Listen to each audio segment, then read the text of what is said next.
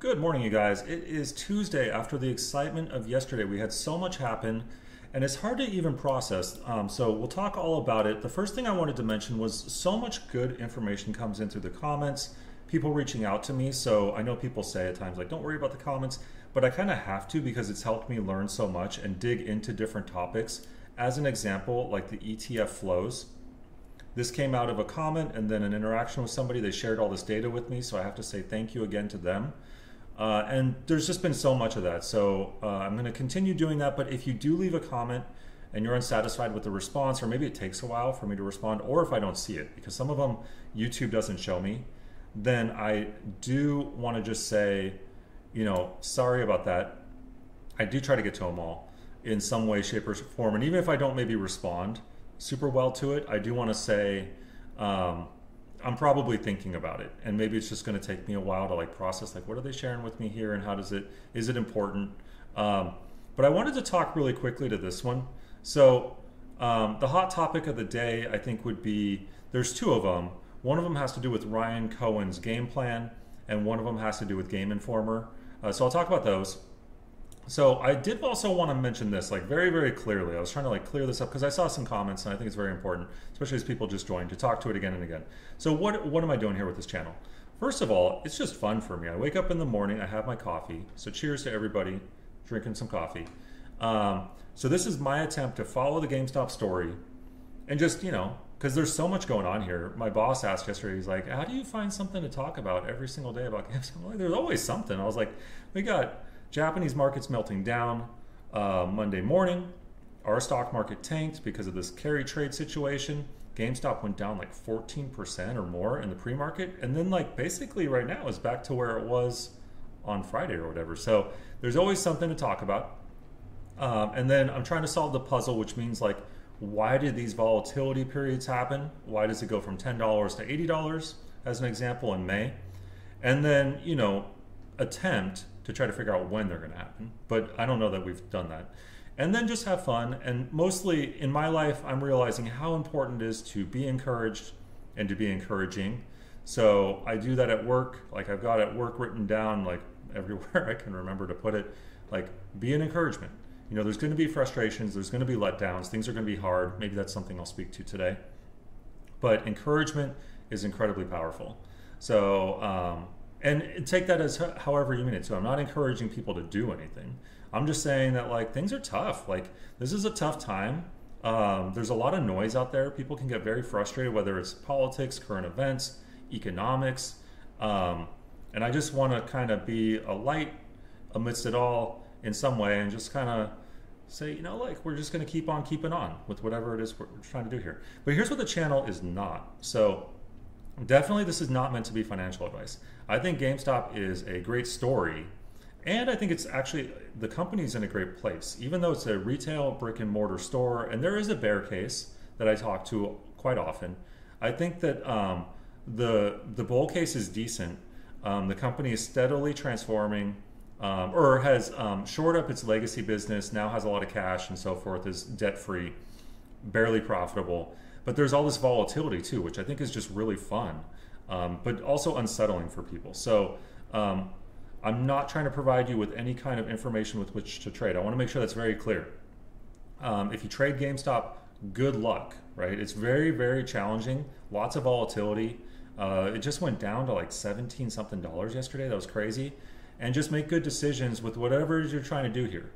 And if I mention any dates or ideas, it's just me trying to figure out the puzzle. People ask how do you feel about August 8th? And I'm I have no idea.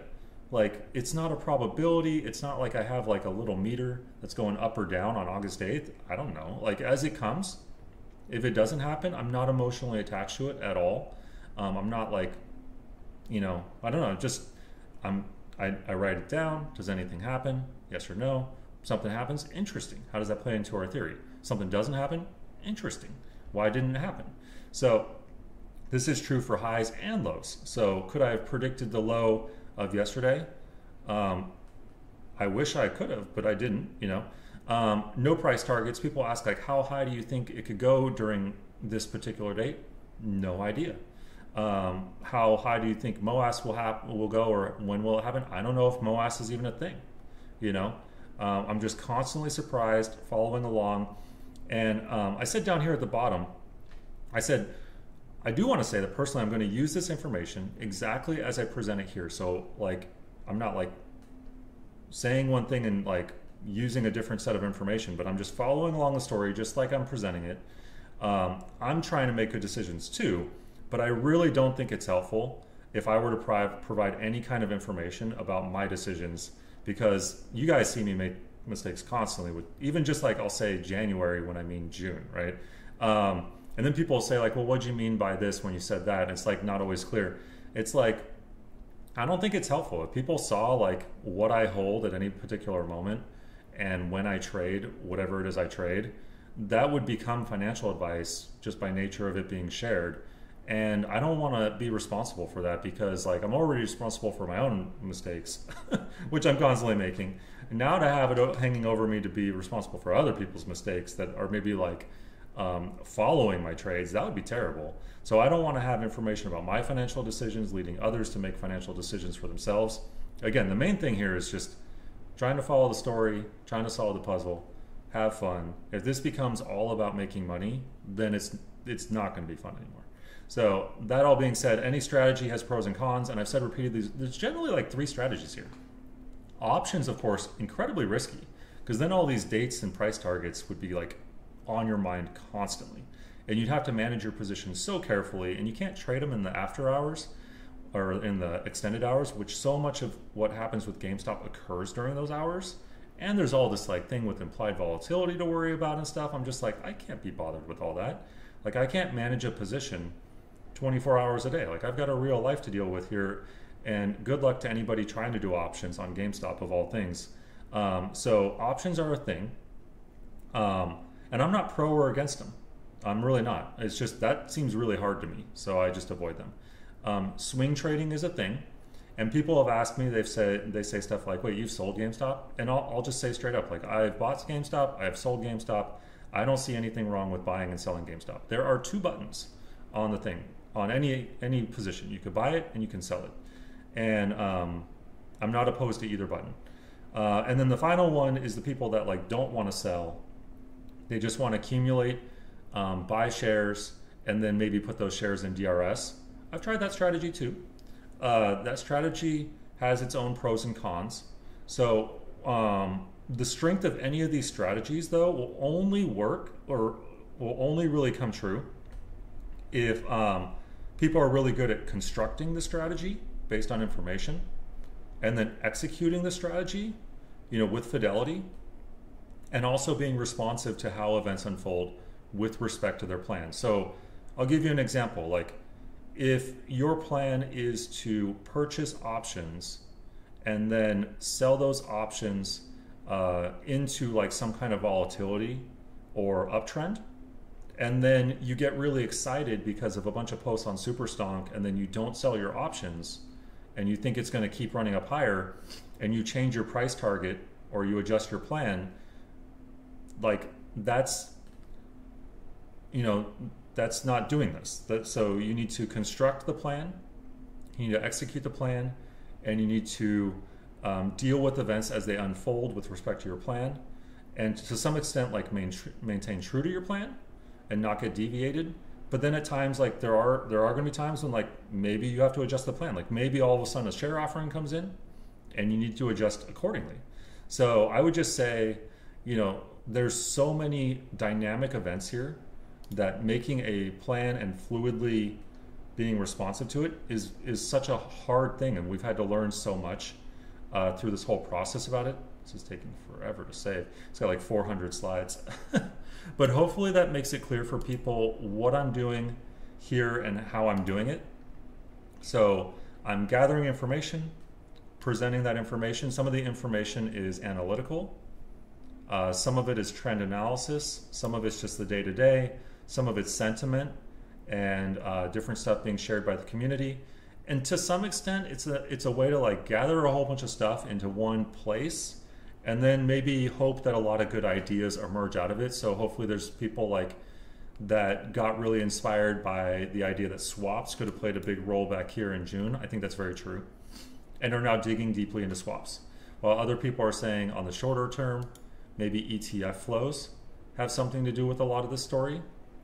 I think that's totally true, because we can see that interesting ETF behavior happens around these spikes, which leads me to maybe the topic of the day, which is like, why are they redeeming so much XRT suddenly? I don't know, very interesting to me, and price is so low. But anyway, hopefully that was clear in that first part. I'm not opposed to any strategy. I'm not recommending any strategy. I'm going to try as hard as possible never to provide date guidance or price guidance. If a date is mentioned, it's only as a curiosity and something to look at. And if it manifests, like June 6th, awesome, builds into the theory. If it misses, or like it happened, like this June 16th thing, like what happened here? Like I'm like, I did not have this on my radar at all. Someone called it out as a swap expiry, but you know, it's like a baby blip here. And then what's happening right here? What's up with this big dip down? Like didn't anticipate this one, and like to what magnitude or price point? Like, you know, we can never know. So hopefully that's clear for everybody. And if people ask questions in the chat and they say stuff like, Richard, how much GameStop do you have, or what's your cost basis and all this stuff, different stuff, I'll just hopefully that makes it clear for people why I don't feel like there's any value in sharing that information. It's just going to make it all about the money and trying to trade this thing successfully. And I'm not very good at that, so I don't want to share that with people. It's just like, do whatever you're going to do with this information, and I will simultaneously try to do whatever I'm going to do with the information. So what is the information of the day? Well, we just hit an incredible low. I think, where did we open at here? We opened at, I think in the pre-market, it hit as low as like almost back to the 200-day moving average. That's substantial. This is an enormous gap down. What's really important, I think the most important data points of the day is huge volume on XRT. This was redemption. So they were breaking apart units of XRT, which I think is really interesting. And we see lots of stocks going on Reg Show yesterday, but no interesting GameStop related stocks, I would say. Everything looks very bearish across all of Roaring Kitty's charts right now. RSI is very oversold, like on all levels. But we do see tons of buying come in. We haven't seen buying come in like this since the first share offering. So long reported volume approaching 70%, that's really good. Tells me that like a lot of people bought the dip. People apparently didn't want to short it because we see available shares to short climbing again. That's a good indicator, and we're well below max pain. So to me, I don't know, could this signal a period now where we'll see a reversal on the stock? I think it's tied generally to what's going on with the overall market. Nice kitty there. I did want to mention just a few other things. So I've got all this research open. Sorry for all these tabs. I'm digging into things like the rules for options. This is stuff that comes out of people sharing with me. Someone mentioned, I misstated this, the options related fail to deliver settlement rule, I think is really interesting because it doesn't come up too often. While Reg Show for equities is 35 calendar days, options related fails to deliver is 20 calendar days. So that could be, that's something I haven't looked closely at. 20 calendar days is obnoxious because it's not divisible by 7, so it's not 4 weeks. It's actually, what, like just shy of 3 weeks. So, and then, yeah, so that's kind of weird. And then a lot of people are basically looking at the timeline and they're saying, well, is this the crash? Did Roaring Kitty predict a crash? And would that lead to some kind of amazing activity on GameStop? I'm super hopeful for that. This person also mentions it in their post right here. So I love what Mojo Master is doing here on the day-to-day. I was a little concerned because their last post got deleted, but then they posted a post yesterday, which was great. And they talk about basically the idea that, you know, the overall market is dumping. VIX went up to 65, which was wild, which is like one of the highest points it's been since the financial collapse of 2008. We're seeing the market begin to rally a bit today in the pre-market. Could it be like a dead cat bounce? Will it continue to decline? We saw the Japanese market rally strongly. There's a reason that could have been, I want to say really quickly here. You know, a lot of people are talking about this carry trade, which is that with Japanese yen being so cheap to borrow, they were able to get a whole bunch of Japanese yen, convert it into US dollars, invest in US equities. With now the interest rates in Japan rising a bit, it was causing the yen to strengthen. So all of a sudden, the relative value of the USD versus the yen was shifting on them, and they were losing value super quickly. And so they wanted to convert their US dollars back into yen before they continued to lose money there on the exchange rate. So they liquidated their US assets, moved it all back into US dollars, then back into yen. Well, what would they do with all that yen at that point? Still pretty cheap to borrow over there, right? So probably throw it all at their market. So that could explain the big rise in the Japanese market today. Equities are cheap. They just did a big sell-off. Why not pump them all into the equities, get a big rally, make a whole bunch of money back? But what's going to happen with US stocks as a result? You know, all those potential investors using all that Japanese yen are no longer present. How much support will this thing find? I don't know that there's a lot of reasons to be encouraged by the US markets right now. But people have pointed out some of the biggest rallies of all time happened during the financial crisis. So you'll see the biggest drawdowns in 2008 and the biggest rallies, because there's just lots of volatility, more options volume yesterday than ever in history. So we're just seeing incredible volatility on the overall markets. We saw GameStop get slammed down, like 14 or more % in the pre-market, but then rally strongly back out of it. And I think we're coming back to, how are we looking in the pre-market? Yeah, pre-market's looking good. So, you know, we've almost returned back to where we were at back here. So this is what, the 2nd, August 2nd. So could we keep rallying? Maybe we're now on a momentum positive, because it seems like GameStop's so momentum driven. So maybe we see some positive momentum now. Call options, YOLOing, I don't know, we'll see. But they're basically saying there's not a lot of options activity for our weeklies for this week. I believe that's what they're saying here. Yeah, sparse, gamma going on here. It says here, major institutions are pushing the price down by shorting ETFs or off-exchange measures. I would totally agree. We're not seeing direct shorting, but we saw a huge volume on XRT, and simultaneously it wasn't creation of XRT now, it's redemption. So they're breaking apart units of these ETFs, shorting the ETFs, and then I would agree, unpredictable volatility, true for the total market. And what happens with the total market and ETFs on the total market is then going to play strongly into GameStop. Forward looking, basically mentioning, you know, it's totally possible that Roaring Kitty saw this coming, lines up with his emoji timeline. The Volkswagen squeeze happened during the drawdown in 2028, or 2008, 2008, on October 28th specifically. So they're always mentioning at the end here, October 29th, 2024 is National Cat Day. I think International Cat Day is, I thought I had it on here. Yeah, International Cat Day is on Thursday. I don't know if that's relevant at all, but I love their post, very clear. And then last thing I wanted to mention here was two things. First one is, where do I have them? There were people complaining that Ryan Cohen's original letter to the board asked for a clear roadmap for shareholders, and I had said the same thing, because back here when I wrote my letter to the board, I cited him, and I specifically said something along the lines, here's my letter to the board, that you had said in your letter a roadmap would be great. I'd like to see a roadmap too, but I also understand the reason to not telegraph every move to competitors. So like OPSEC or operational security, very important for a business. And then in some retrospect, I later like retracted that a bit, because I thought to myself, you know what? His letter to the board, which is right here, is the roadmap. Like if you read through this thing, it outlines exactly what he wanted them to do and what they're doing. So he basically talks about identify underperforming stores and locations and forego the lease renewals. We've seen them doing that tremendously. draw down, sell, or reduce underperforming segments of the business.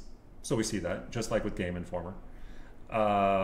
Use the cash flows from the console cycle to finance future initiatives that are not risky, hopefully. I think we've seen that, and we're seeing that now. And then delight and retain gamers. And I called it powering up the GameStop brand. And, take advantage of the explosion that should happen in gaming revenue in 2023 up to 200 billion. I'm not sure where it stands today.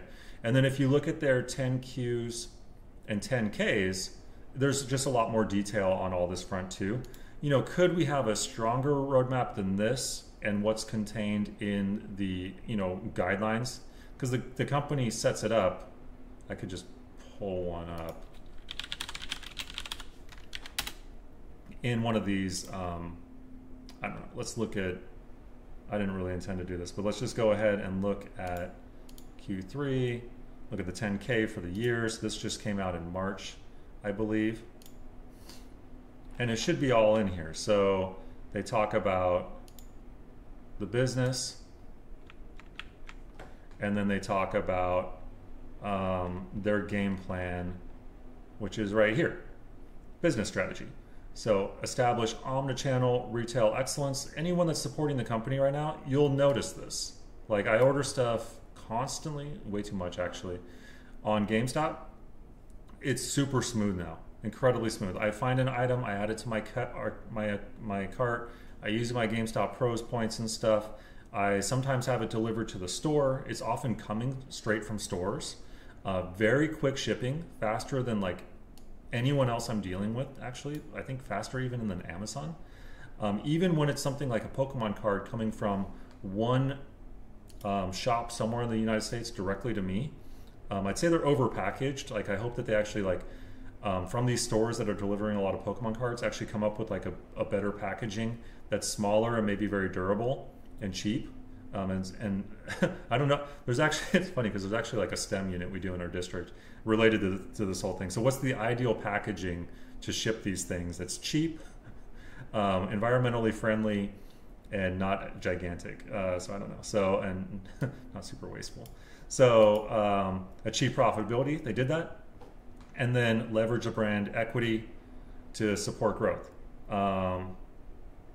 So yeah, like hopefully they can do those things, and they've got some other stuff here related to the business. So it's broad. It's not getting into the very, very specific things. Like, but should they have advertised a year ago that they were hoping to move into the PSA graded cards?